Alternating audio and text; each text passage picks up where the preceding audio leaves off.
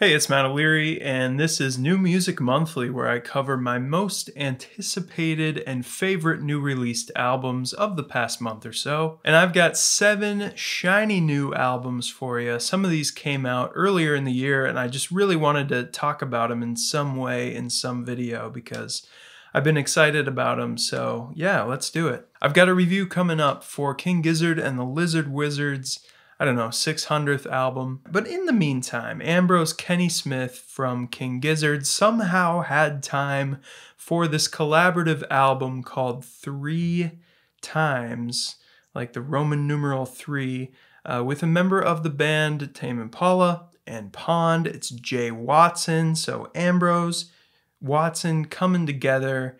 Really a match made in heaven for me.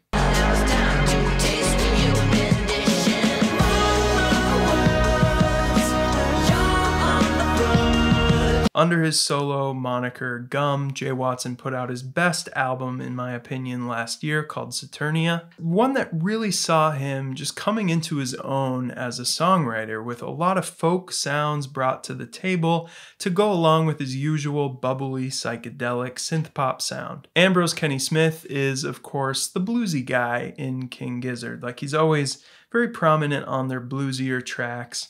The screaming harmonica, yeah, that's him. 3 Times is pure fun. It brings together Jay's just impeccable production chops, his songwriting chops, with Ambrose's instantly recognizable voice. Power Trippin' is a huge highlight for me. It's almost like a Beck-style production, this kind of mid-tempo funk sound with a chorus that just slapped me in the face. I also love the last track, The Gloater, which is the only one to feature Jay Watson's voice solo leading the song, and he's got a very soft, very understated voice. It's a great foil to Ambrose's voice, which kicks in strong on the chorus. The two have a very nice contrast between their voices, and like I said, Jay Watson, he's been coming into his own as a songwriter. I think he writes great vocal melodies, and I wish there was even more of that on this record. Still, just a super fun, excellent psych pop record. I love this Aussie crossover thing. I think it's been a long time coming.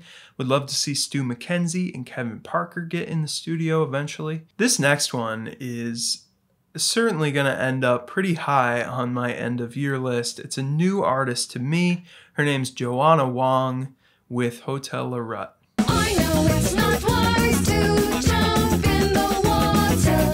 I know it's not wise to jump. I was extremely intrigued by this album for a couple reasons. One, I've been to Taiwan, not really familiar with music coming out of Taiwan. And 2, this thing is 23 tracks and just 51 minutes total.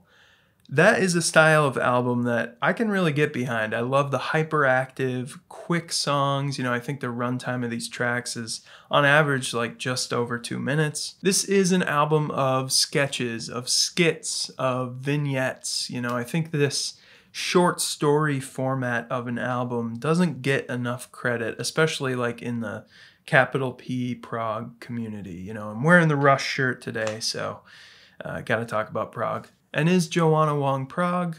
No, but absolutely 100% yes. Aesthetically, it's very twee, it's very quirky. It kind of sounds like the music Regina Spektor would have made if she would have had a more adventurous career trajectory. Joanna's voice can be that soft, it can be that sweet, and also very witty and articulate like Regina. And it also just reminds me of her musicality and kind of old-timiness. It's almost pointless to point out all the different genre blends on this thing and all the things she's hopping to from song to song because there's so much covered. It really is this quirky roller coaster of a ride that also has a lot of pop appeal. The song There She Smiles is an absolute obsession of mine. I mean, just hook me up to an IV of that track. Seriously, it's got like the weirdest chord progression, but it's also like this very bubblegum late 60s kind of style pop. My favorite album of the year 2019, was an album called Distress Signals by Earthquake Lights, kind of an obscure New York band, and that was their first album. Now we're on to their third. It's called something. What is it called? Something Peace? No. Earth? Signs of Life. Not even close. Maybe you'll remember me.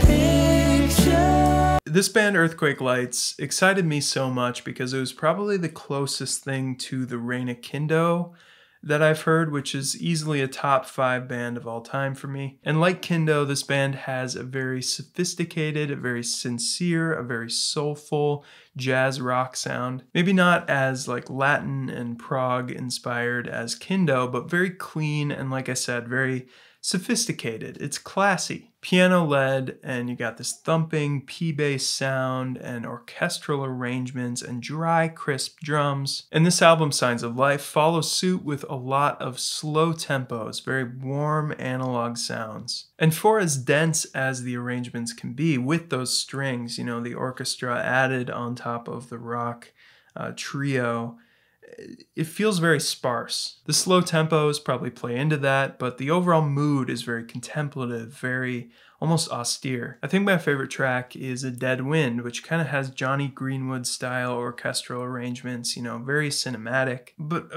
overall, this record was a little bit disappointing. Like their second one, you know, I feel like that debut had a lot more variation. It was catchier. I miss some of the fun and funkier aspects of that album too. This one just feels a little too clean, too sterilized. You know, I've listened to it a handful of times now and it's just not sticking with me. But still, if you like a sound like Reign of Kindo, you know, very analog, very clean and acoustic instrumentation that sounds like it was made by real humans, then yeah, check out Earthquake Lights. From something very soft and clean to something a lot more jagged, a lot more vicious, I've got some prog metal here for you with Thrailkill's Unperson.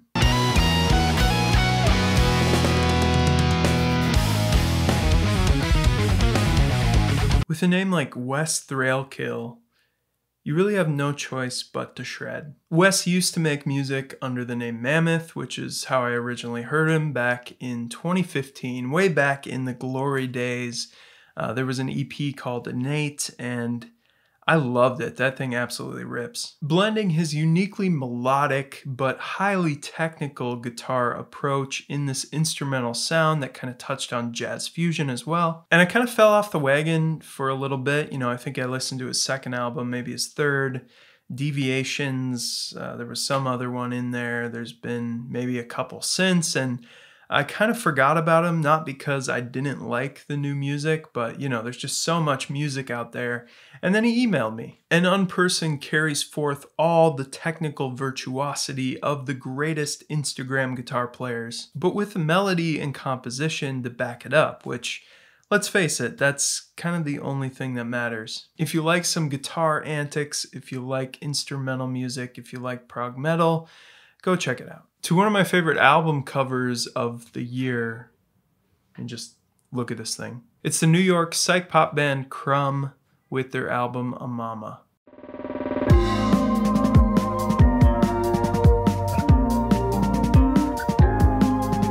This is a band I've had my peripheral vision on for years, but I finally locked into this album because this thing is really up my alley. Electronic experimentation like Caribou, but also a very strong psych pop kind of sound, like I said, like Melody's Echo Chamber or a lesser known favorite, Mamalarkey. The first half of this album is particularly strong. It's a super just well produced set of tracks. I love the break beats on Side by Side, and a big fan of Bug, which slinks along with this eerie synth progression and this very sticky line of the bug is always on my mind, with the last verse talking about being bit in the nighttime, which really adds to that sense of unsettling eeriness that the music evokes. I love that quality of a lot of psychedelic pop stuff. You know, it's very creepy, it can be very twisted, but it's also so listenable and re-listenable with just how smooth these textures are. And ultimately, it's pop, so it's meant to be ear candy. This is that very dreamy, slacker, kind of indie bedroom stuff in its aesthetic, but it's very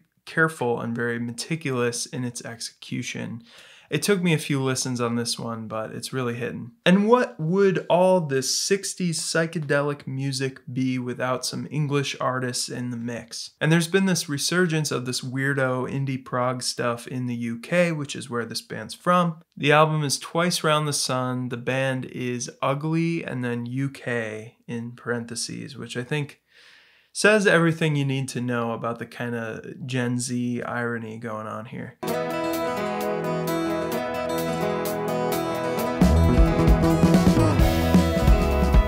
Complex vocal harmonies and arrangements are at the center of this band's sound, which you'll hear right away on the opening track, The Wheel. I think of the 60s band Free Design with all these male-female vocal stacks and all these interweaving harmonies. Gentle Giant also comes to mind with all these absurd vocals, all the starts and stops, and crazy bass lines. Icy Windy Sky is another huge highlight that just builds tension in its second half into this flurry of anxiety and euphoria in equal measure. I actually heard this one from Anthony Fantano, which, you know, gotta thank the man. I don't hear a lot of stuff from him that I really love. I feel like our tastes don't overlap too much, but, you know, thank you, Melon. He made connections to Richard Dawson, to Grizzly Bear, which definitely spot on. You know, there's a folk element to this progressive sound. This is pretty dense work for an EP, but definitely looking forward to what's next for the band. You know, in the wake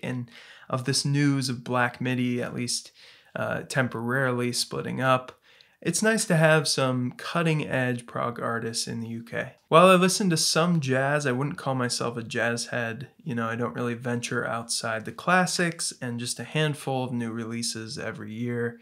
But this band is in that territory for me where I'm always coming back. And that band is Bad Bad Not Good, one of my favorite modern jazz artists and one that really bridges the gap nicely between my sort of alternative pop and rock leanings and jazz. And they released a trio of EPs in the last few months. It's called Mid Spiral. I've really got into the first and second one. I think it's Chaos and Order.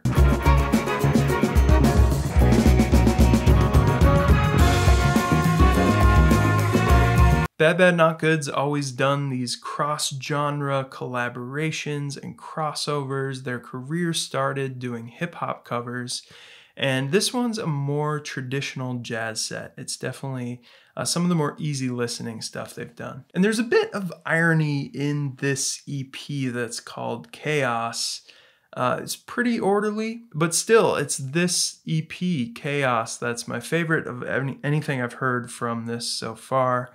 It's delivered one of my favorite tracks of the year so far in Your Soul and Mine. A very vibey, jammy track with a great horn hook and B section, a psychedelic guitar-based Latin hand drum solo section. All these EPs are a little bit of a mixed bag, you know, it's a little bit like compositionally off the cuff, and it doesn't feel all that ambitious despite having, you know, this much music packed in here, but there still are a lot of great moments. But I love the blend of global sounds. I love the emphasis on guitar, especially on that EP Chaos. And I still look back on their album 3 as one of my favorite modern jazz albums, and really just one I go back to all the time. It's kind of a palate cleanser for me. And there you go. That's 7 new albums for you. I've got a lot more to talk about, but wanted to save it for another video.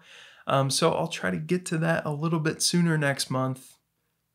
Hear me out. The pressure to content.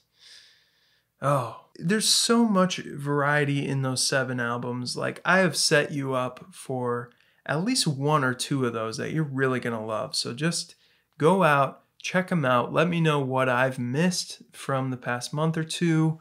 I know I can think straight off the top of my head of a couple albums that I'm really loving that I just want to save for another video. So we'll do that. And in the meantime, if you haven't subscribed to the channel, please help me out with that. Like the video, leave a comment below, because comments apparently are like super important for the algorithm now. They were before, but now they're like everything. And as always, thank you so much for watching.